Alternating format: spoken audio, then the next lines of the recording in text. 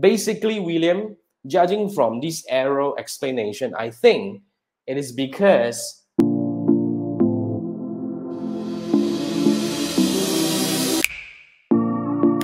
you have chosen a different conversion optimization. So what I want you to take a look at is you go into your ad set level, go for the optimization.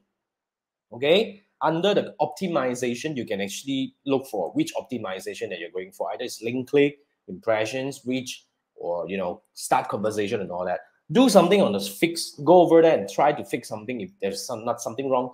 Keep testing until the error go away. So that's something that you can do, William. Now the other way of doing this is let's go over to the campaign level and create a new campaign from scratch again and follow through the steps without messing up the optimization and everything, then things should be okay.